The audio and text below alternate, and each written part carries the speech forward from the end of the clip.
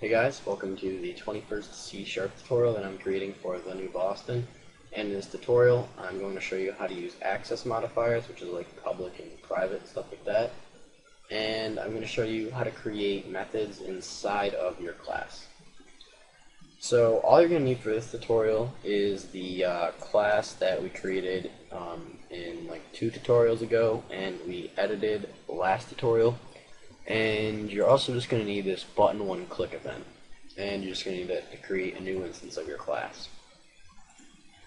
So basically what an access modifier does is it allows you to limit the access that a user has to a method or a class. So for example, we're just going to look at public first, and we're just going to create a public method right here, and we'll just have it return the name that we pass in as an argument for this class. So we'll just have it return this name variable right here. Name. Alright. So what public does is it allows you to access this method anywhere you would like. You can access it inside of this class right here, and you can access it outside of this class. So we can do mc.name now, since it is public. But if we were to make this private, we can no longer access it. It'll give us an error. Maybe I can show it. Yeah. It says it is inaccessible due to its protection level, which means, yeah, you have to make it public in order to access it right now. And I'm only going to show you those 2 access modifiers right now.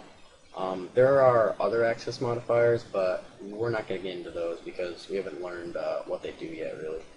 So, oh, and also, you don't have to put private here.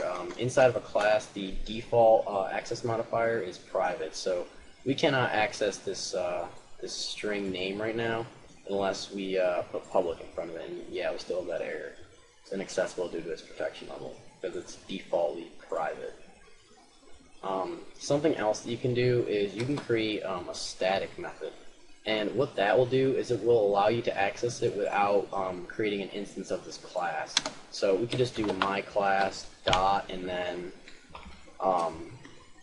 whatever static method you have inside of there. So if we were to create, and you have to make it public as well. So if we were to make this like a public void, or no, a public static void that I don't know, we'll just have it show a message box, I guess. So we'll just do like show message. I'll have it pass a string parameter in there so we can choose what the message is.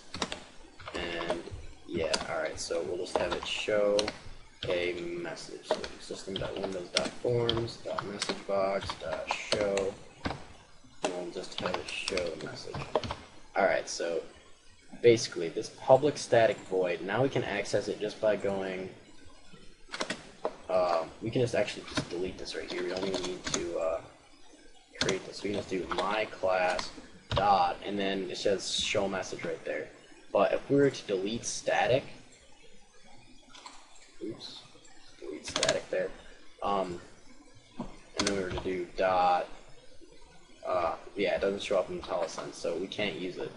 But we'll just put static there, and now we'll be able to access it. So we'll do my class dot show message, and then we'll just have it show, oops, just have it show my name, Adam. So now when we debug and click button 1, we should get a message box that says Adam. Yep. Alright, so now you know how to create methods and like what to use, oh, and this isn't an access modifier, this is just called a modifier. But this public and like private, those are access modifiers. So now you know how to create methods inside of your class. You know what type of modifiers or access modifiers you want to use on them. So like, yeah, so that's pretty much it for this tutorial. So see you guys.